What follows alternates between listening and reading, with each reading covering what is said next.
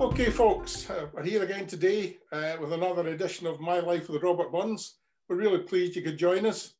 My name's Douglas Mackenzie, and my friend and colleague from Newcomer at Burns Club, Jim Thompson, is with me also. Hi, Jim.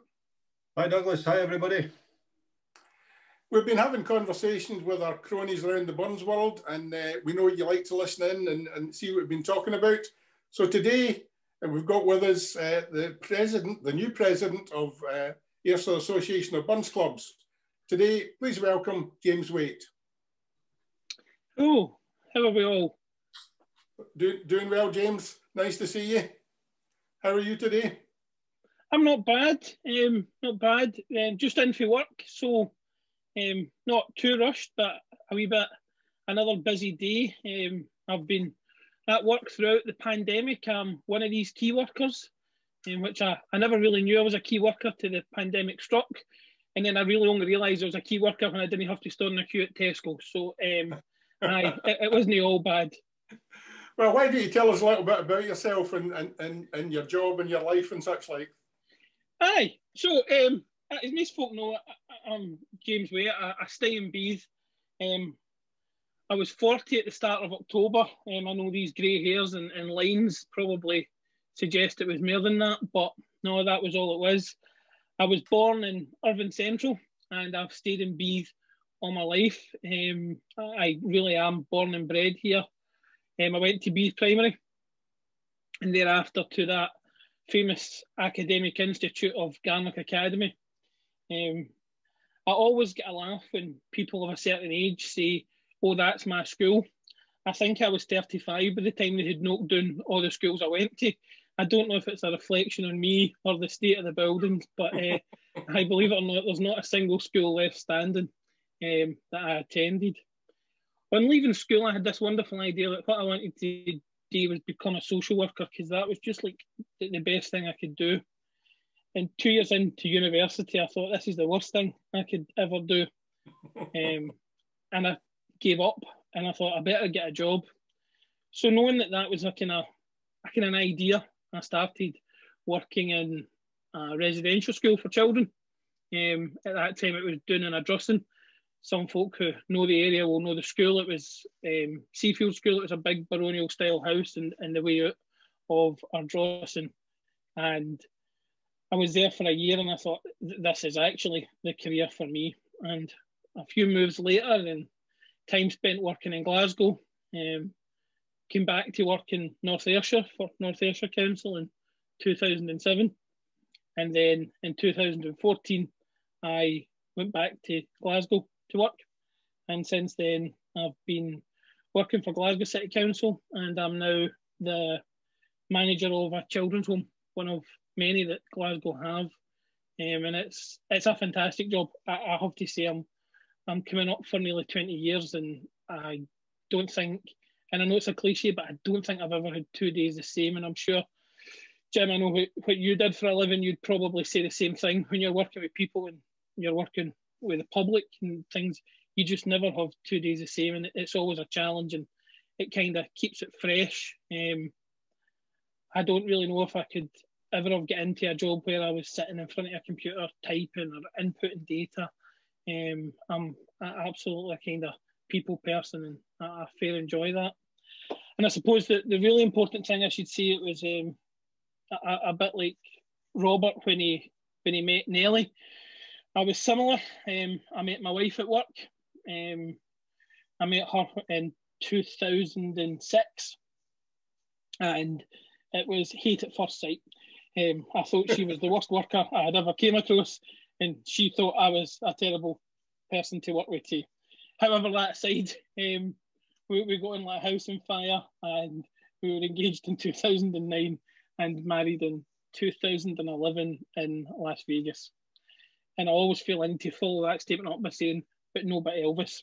It was a lovely wee chapel that, for the pictures, just looks like a normal church with a wee minister and everything else. The only thing I sort of guaranteed myself was good weather, which with hindsight maybe wasn't the wisest idea, because it was about 25, 26 degrees, and I was there in my full kilt, jacket, waistcoat, everything, furry socks up to my knees. It was very warm, and it was very popular. We went for dinner that night in a hotel, in the Stratosphere Hotel in Vegas at the top. And at the end of the evening, I went to the toilet and come back to find Jackie, who was still in her full wedding dress at this stage, surrounded by about 50 Japanese tourists taking photographs of her. Well, if they were taking photographs and she was in her cell, when the wee fat Scottish guy turned up in the kilt, they were in heaven. So to this day, I'm pretty sure I get more photographs than my wedding photo went worldwide. But yeah, we've kind of lived happily ever after, and we never have an argument, and that's not because we don't argue, it's because none of the two is would get in. And if you can't win something, it's probably not worth starting. And I think that's been the secret to what will be 10 years next year. Well done. Yeah. And the children's home, how many young people have you got under your guidance? Yeah, so the unit, we should call them houses now, but the house I manage has 5 young people. That's what we're registered for, and we're very fortunate location-wise. We are right in the middle of the West End. We're sort of equidistant between Oran Moor and the Glasgow Academy, so it's a really great position.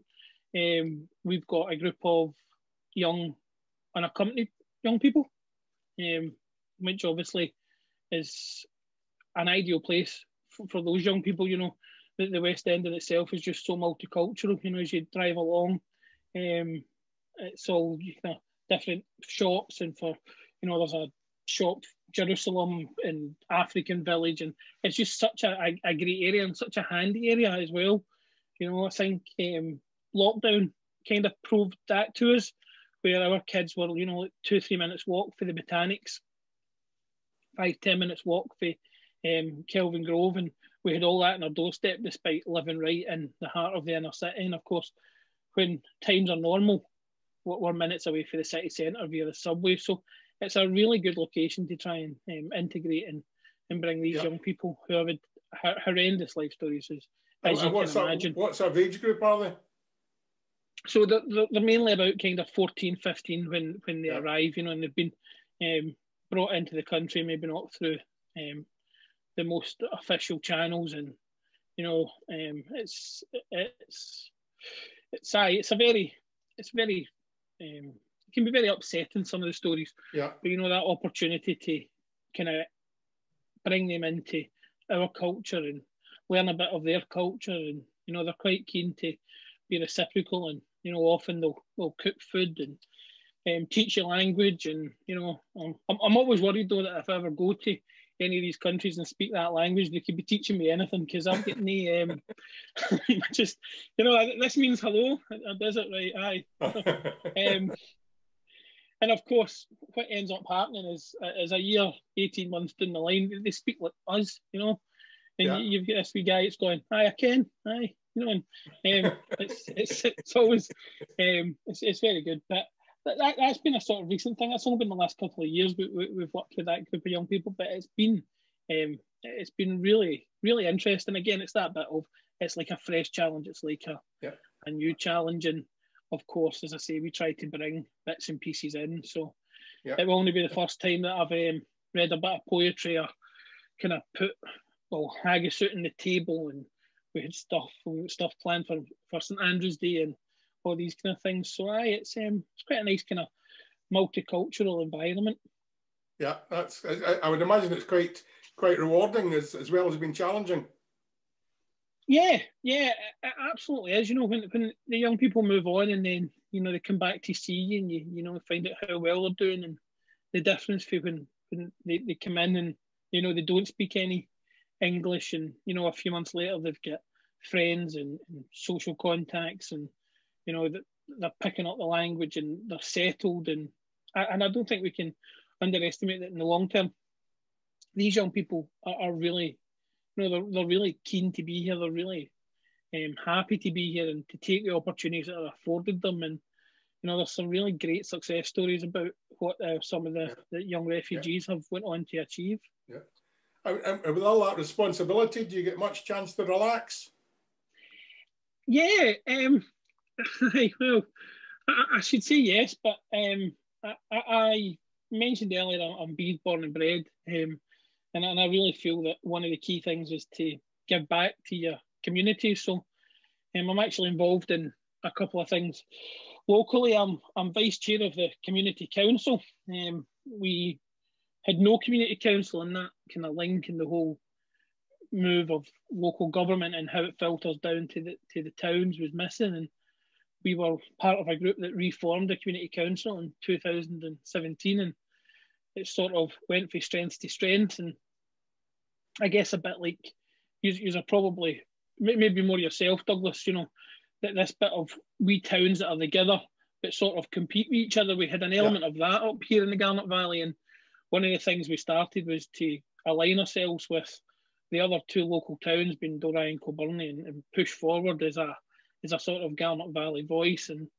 we've been able to do that. And unfortunately, due to COVID, we had to cancel, but we had managed to secure between North Ayrshire Council and Scottish Government almost £60,000 that was specifically for the Garnet Valley and for groups in the Garnet Valley. And we were going to have a sort of showcase day where the groups would come along and almost sell their wares. So we've had to put that back a year, but we're now hopeful that we can turn that into a wee bit of COVID recovery, you know, kind of broaden the criteria and try and get groups back in their feet, because I think we're all concerned that in the back end of this, it'll be a struggle for some groups to reform. I'm sure it will. And with all of that, I mean, you're not that doesn't sound particularly relaxing, but you manage a wee bit of golf and walking the dog and such like. I do play golf. I've not played a lot this year. I've had a bad back. If you're going to have a year where you've got a bad back and not be able to play golf, the year you weren't allowed to play is probably the best one. So, my plan was certainly to limit my golf to social games this year. I was never in a position fitness-wise to play at the monthly medal. And yes, in a past time, I spent a lot of time kind of out and walking the dog in bits and pieces. Unfortunately, I lost him a couple of years ago, and it's not as convenient now. I don't work shifts anymore. I work 9 to 5, and that means the house is empty all day, and it's maybe not the best environment to try and get another wee dog in. So we might need to look at that, you know. But it's no stopped us. We were one of the folk that took up walking. There's a lot of nice walks from about the area that I had never done, and a lot of other walks. I dragged my poor wife to everything. I probably should just say that at the start. As you can imagine, oh, Jackie, I've got something with the community council. You need to come along. Oh, Jackie, I know the rain and wind and snow is coming sideways, but come on and stone at Ayr Close with me to a Layer Reef. She's been at everything, and she's certainly long suffering. But I also dragged her up Connick Hill this year because I thought that would be a good idea. Every man and their dog literally seemed to be walking up Connick Hill, and I thought, that's what I'm going to do. So I made her get in the motor, and it was probably one of the warmest days, and we walked up the hill. So I tried to get out and get away from work, switch the phone off, switch the laptop off, and relax. Good. Well, we're going to get you away for your work as well, and get you to talk a bit about your other interests. So I'm going to pass over to Jim to talk to you a bit about your life with Burns. Well, James, it's an easy start. How did you get started with Burns? Well, I thought this might be a question, and I was trying to kind of think, and I suppose I bet you there was always something in the house with Burns, and I guess as a small child, I came to realise it was like where my father went once a year and come back, maybe a wee bit worse for wear and unsteady in his feet. And I thought, I wonder where he's been. But I guess my first recollection of Burns having some sort of importance within the family was when I was at school, and you learn Burns poems. And it turned out that at Beith Primary, the cup that the winner got was actually donated by my grandmother in sort of memory of her husband, my dad's stepfather, a gentleman called William Cohen. And that cup's still, although the schools have moved on, that cup's still in circulation. And I was up judging the school Burns competition a couple of years ago, and I was actually able to get a photograph of it. And I suppose after that, I realised that I wasn't very good at recitation. I have the world's worst memory. I just cannot get something to go in and stay there in the right order. And that's quite a disadvantage when you're trying to learn poems.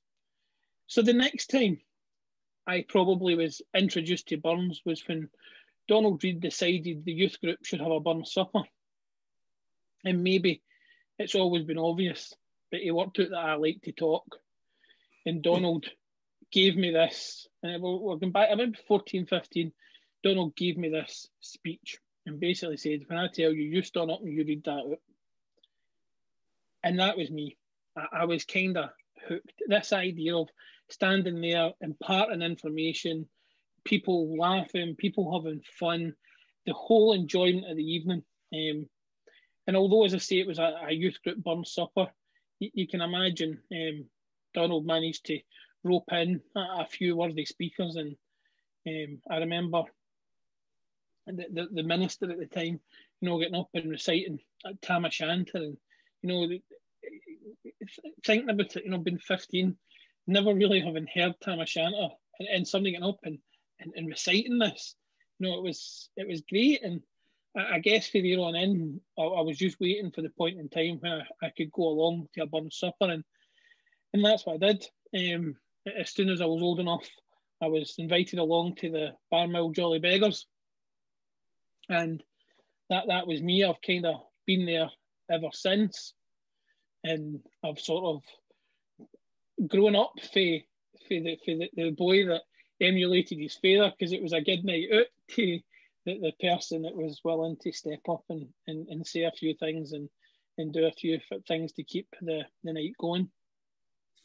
Well, Donald is a good start because Donald's just different. But you've now been serving, in an official capacity with the Ayrshire Association for a long time. How did you get started there? Was it the Barnwell Jolly Beggars you came through? Yeah. So about, I think 2010, I became president of the Jolly Beggars, and maybe it's just me, but I think if you're president of something, you do the job right. It's no a title, it's no a self-grandising thing. You want to put something in, and I was very keen. So when the club were then saying we need 3 reps to go to these Ayrshire Association meetings, I kind of said, well, I'm the president, I'll go. And I did, and I kind of went to meetings back and forward, and kind of sat there and didn't really know folk, and everybody was friendly enough, and you kind of get to know the folk, and you sit with the same people. And then there was a fateful night, Jim, you may recall, at the Rafa Club in Prestwick, and your good self pointed out that it was a really hard job to be president and to take minutes, and there had never really been a secretary. Angus had kind of dipped in, and Leslie had dipped in, and you had dipped in, and I'm sure at the time, and I kind of quoted this last year when I left the post as secretary, that what I actually agreed to was taking the minutes, and I'm pretty sure that was the job. And I think at the next meeting you gave me a briefcase full of stuff, and the rest sort of fell into place. And I've got every sympathy for Derek now, because everybody is friendly, and I'm not decrying anything, but everybody's so friendly they presume you know everybody. And I probably spent the first 2 years going, I don't know who spoke. Who? And I was kind of writing things down, and I had no idea. And Derek's a wee bit more up front of me, because I've noticed him saying, sorry, you'll need to remind me your name. And of course, that, not knowing people's names, led to probably the funniest story of my time as secretary, when dutifully I was sitting typing up the minutes, and I'm typing in the list of who was there, and never thought anything of it, just Jim Thompson, Douglas McKenzie, the usual. Sent it out, never heard a word. We got to the next meeting, and a hand went up, and I said, is there any matters arising? Now, unbeknown to me, some wise guy, and I still don't know, recorded that Gina Lola Brigida was at the Ayrshire Association meeting. Now, at my age, I had absolutely no idea who Gina Lola Brigida was. I marked her down as being at the Ayrshire Association meeting, and only found out that the next quarterly meeting that she clearly, well, if she was there, nobody else saw. So we'll presume she wasn't. So there was a joker in the pack, and that's my moment. That's certainly my bit. But was there no Tina Lola Brigida that represented Alloway or somewhere like that? Do you know, you say that? I think it might have been somebody for Ayr. I'm sure they had listed her down as being a member of the Airburns Club. Aye. Do you know what? There was no malice in it, and it was genuinely funny at the next meeting. And yeah, I guess I had a long time. I think it's 7, 8 years, I think, maybe, as the secretary. And I'll put my hands up and say I wasn't the world's best secretary. But it did the job at the time. You know, it was absolutely what was needed, and really Keenan Derrick, and I'm glad he's taken over, and he's quite enthused for the role, and that's good, because I think that's what the association needs, is people to drive it forward. And did I see that you're president of the Jolly Beggars again this year? I am, yes. COVID president. Yeah. We're a very small club, and maybe this would be a good time to give you some of the background of the Jolly Beggars. We're not a big club. We're the Barmill Jolly Beggars, founded in 1944 as part of a committee in Barmill who were trying to sort of create things for men returning from the war. And obviously over time they've moved to Bees. What I probably didn't know when I went to my first Jolly Beggars meeting, and only later found out, was my great-grandfather was one of the founding members of the Jolly Beggars, a gentleman who went by the name R.B. Neal, fittingly the R.B. standing for Robert Burns Neal. So that was quite nice, and it was lovely in the 75th dinner that myself, I spoke, and Alistair Anderson. I think most people know Alistair. Yeah. Alistair spoke, and again, likewise, his father had been one of the founding members of the club. So that was a lovely occasion for us all. So yeah, the Jolly Beggars is a small, hearty crew. There's probably only about 20, 25 regularly turning up for the monthly meetings.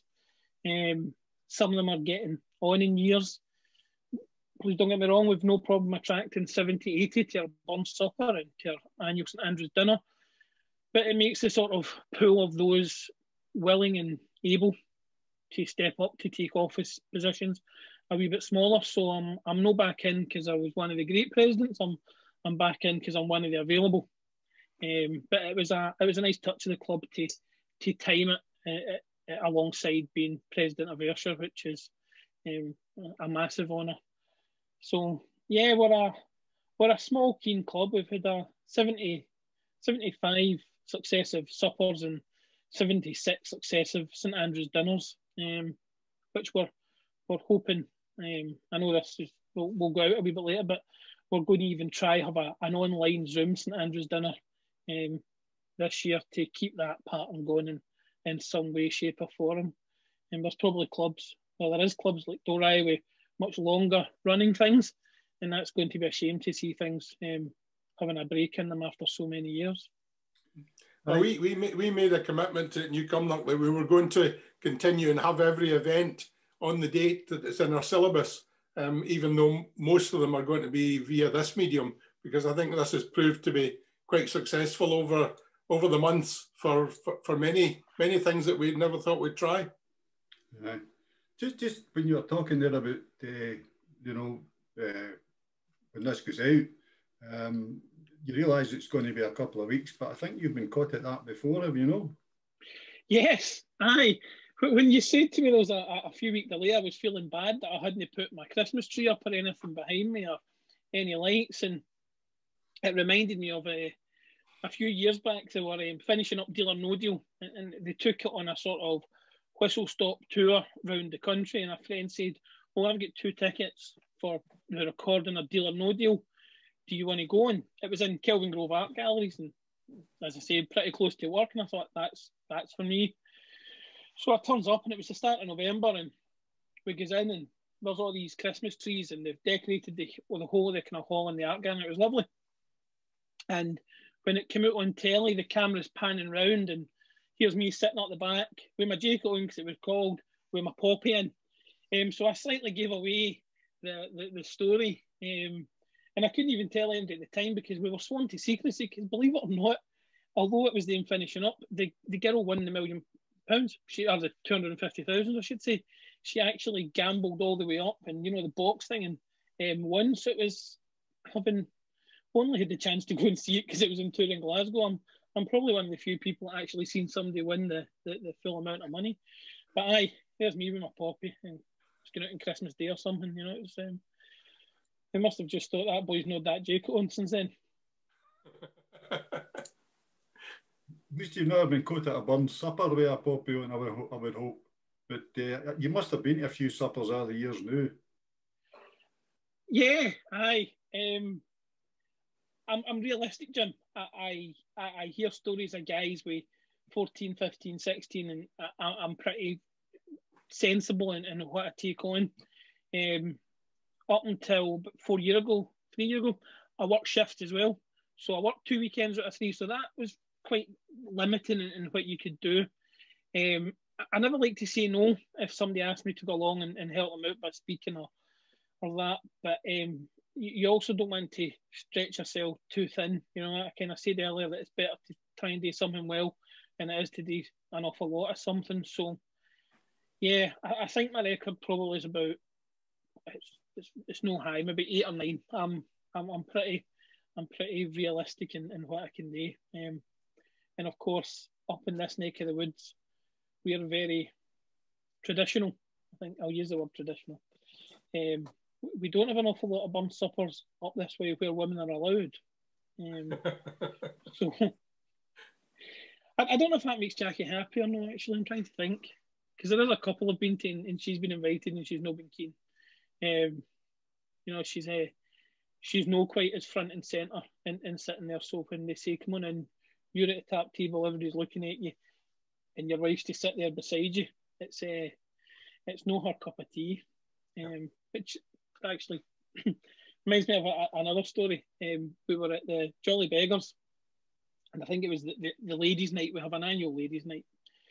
And whatever they'd done when they'd set the tables in the afternoon, every other couple were sitting side by side. So the table of 8 was, husband, wife, husband. However, whoever had set the tables, my good friend John has the same surname as me. We may be distant related, it's the Garnock Valley, but we're not brothers, we're no first cousins, we're distant relations. And of course, at that point in time, neither me or John were married to our wives. And they had got a wee bit confused.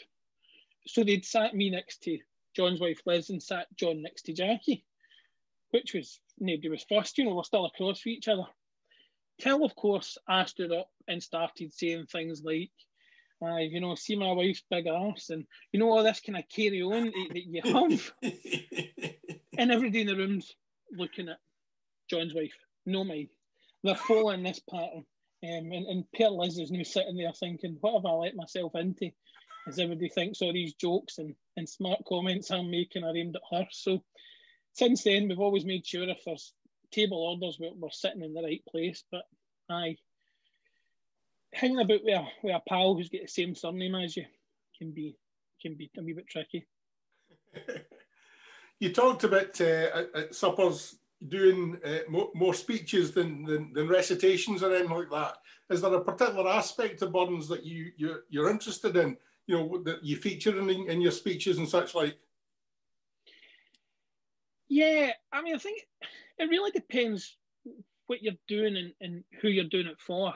If you're maybe at a bowling club, you're looking to try and impart a wee bit of knowledge, of a kind of general information, to somebody that maybe that's going to be their only experience of Burns that year or maybe for a couple of years.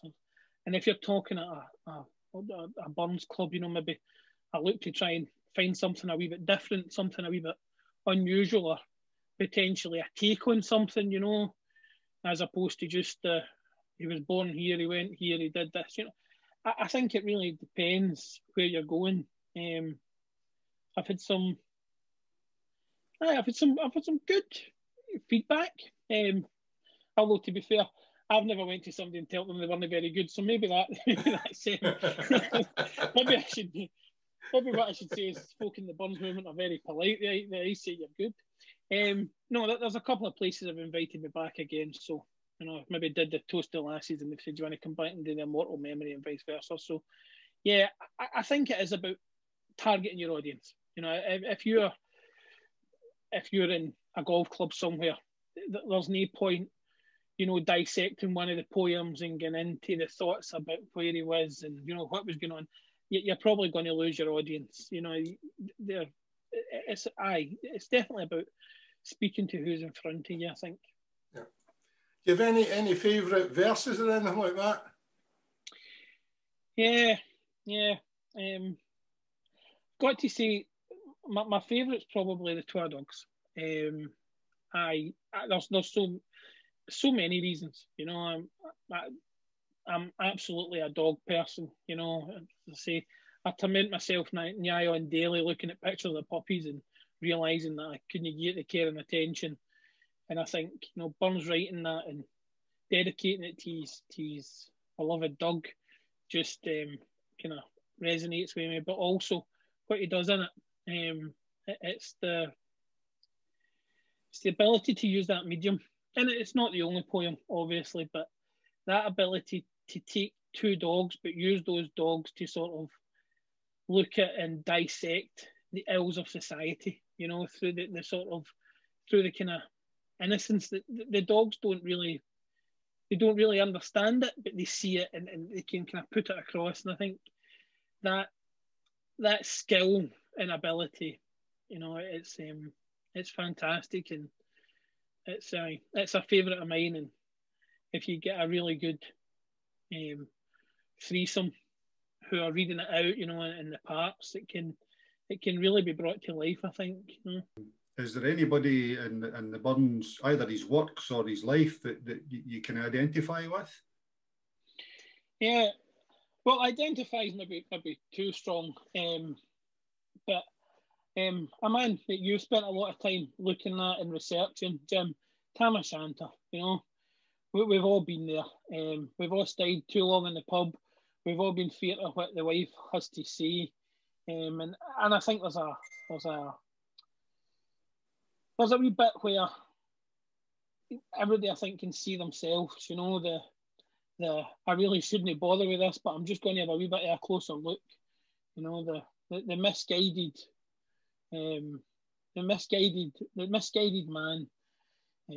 But actually, at the end of the day, he's just a man, and he's trying to make his way back home, and he kind of gets a wee bit sidetracked and waylaid, and and I think some of the lines in Tam O'Shanter are some of the most meaningful. The whole bit where about the poppies and the snowflake in the river, and it's so poignant. That it's absolutely true. You can't really get time back. When time passes, it's gone. And there's a lot of kind of quoting folk, and you see things like carpe diem, and it's a similar idea. That it's this, strike while the iron's hot, do things for the day, and I think that's a kind of philosophy I go by. You said earlier, Douglas, that I kind of have a lot of spare time. And there's a wee bit of that's where I kind of take it from. You've got a lot of time later, and you've got a lot of time that might be coming to you, but right now, do what you can and try and do as much as you can in this moment. Well, you seem to have been doing a hell of a lot. When we've talked about your job and how intense that can be, and your responsibilities in the community and with various aspects of the Burns organisation. Have you got any other ambitions within the Burns movement? Either something you'd want to get to know more about in the Burns story, or some aspect of the hierarchy within the Burns movement? I think you can absolutely learn more, and it's always good to sort of capture that. I think the series of stuff that you have been doing and getting this down in video and folks' recitations and things, I think that's brilliant. That's going to be massive going forward. You know, it's something we don't have. We can all think of folk who are no longer with us and think, I wish I had a recording of them doing such and such. So I think that sort of encyclopedic thing is going to be fantastic, and hopefully we can get more of that in person when we're allowed. In terms of aspirations in the Burns world, no, I think Ayrshire will probably do me. I think once you get past that, maybe it gets a wee bit more business minded and sort of corporate, and maybe gets a wee bit away from, you know, being able to kind of get the hands-on stuff, if that makes sense. It's not to say the federation, for instance, don't do a great job, you know, but it's a wee bit corporate, a wee bit business driven. I had a shot of that.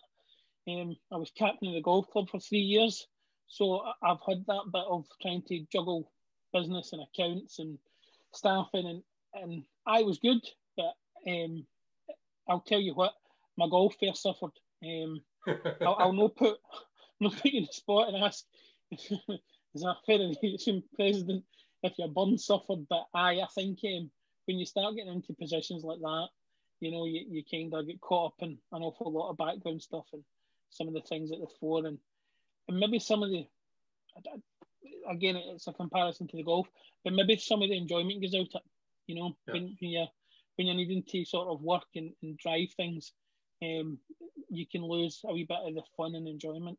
Yeah. Have you got any particular plans for your time as president of the Ayrshire Association?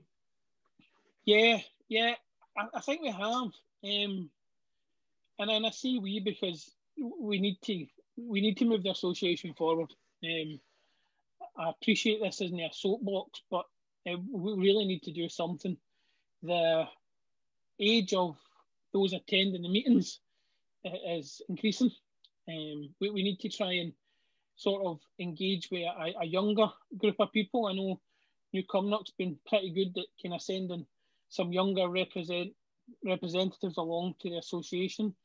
We need to continue to build on the schools competition. We need to make the quarterly meetings more efficient. And if that means we get the meeting done in 40 minutes and we spend the next 40 minutes having a cup of tea, a chat, and a blather with folk, that's absolutely fine. That's part of it. That's part of that discussion. But sometimes I think we've all been there at meetings that just seem to drag on for quite a long time, and that can sometimes not be the best. So we need to get the numbers increasing, although I did some digging when I was passing stuff over to Derek, and believe it or not, the numbers haven't dropped a lot in 10 years. We were always round about that 35 to 40, and we're probably about the 30 to 35 level just now. I think we need to engage with clubs. We had plans last year to do this, but COVID got in the way of the kind of president, vice president, and getting out there and going to clubs and asking clubs why, you know, you pay your money, that's great, but why are you not engaging? You know, the Ayrshire Association isn't a healthy financial footing, so the annual money's know what's important to us. We're not going out there to get clubs to say, come on back, we want your £30 a year or whatever it is. What we want is we want the clubs to come back because we want to see what they can bring to us and what they can bring to their fellow clubs, and indeed what their fellow clubs can take to them. You know, we've an absolute wealth of talent, and it's how we share that and get people connected. We hope we've made a start with a new badge. I know it seems like a kind of small thing, but it's part of the badge is to get marketing in terms of Facebook, social media profiles. So we've got a nice new badge that we consulted on, and we think we got what everybody wanted, but obviously we'll never please every single person. So that's the next stage, is to get through this COVID and be able to get out there and try and get clubs more involved. You know, tell us the truth. You know, you're not going to offend me because I'm only president for 2 years. So what is it we can do to keep people and get people back? And if people do have suggestions, absolutely, let us know, because it's the Ayrshire Association of Burns Clubs, so it belongs to all the Burns clubs in Ayrshire. And I don't know, we don't have the answer, but I'm hoping we get them. I really am. I'd love to see these slick meetings going forward with 50 and 60 people there. I don't know if I should. I'm going to let you into a secret, because I only briefly discussed this the other night. We feel very sorry for the young people. One of the last events, probably in Scotland, before lockdown was, of course, our schools competition in March. I think the competition was a Saturday and the country went into lockdown the following Friday. And we felt sorry for the kids, because normally what happens to the winners is they go forward and represent Ayrshire at the federation and they get to perform again. So all being well and restrictions being lifted, we're looking at having some form of youth event where we'll invite the winners to come forward and to perform for the public at an event. And we're sort of hopeful that we'll be able to get that at the back end of the summer. It is going to depend very much on when community centres can open, when we can get in touch with schools, but we'd be really looking forward to that. And I think that would be a different thing for the association, to have a kind of informal social gathering and showcase the talent of our young people. Sounds like a great idea. And let you into a wee secret. Your secret's out there now. Indeed. If Beth watches this, she'll probably say, we were just talking about that on the phone, and here you've broadcast it to the world. So I guess what I've done is I've just committed me and Beth to doing something the back end of the summer. But let's just hope that whether the plans come to fruition, it's something we can at least plan for. I think that's what everybody wants, is to get there and get back around about the table and meet all our Burns friends. It's the one thing that I have noticed is how friendly everybody is. Yeah. I now have friends from all across Ayrshire, from all walks of life. It's a great leveler. It's the weirdest thing in the world. I don't know anywhere else. You know, if you go to play golf, you ken the guys that are well off because they've got the best clubs. You know, if you go to play football, you ken the folk that are good because they've got the nicest boots. Nothing tells you that when you walk into a room full of Burns folk. Nothing tells you who's the rich, who's the good. What you see is just everybody there with the one passion. You know, you could be sitting next to somebody that sweeps the streets, or you could be sitting next to somebody who's a professor. You just wouldn't know.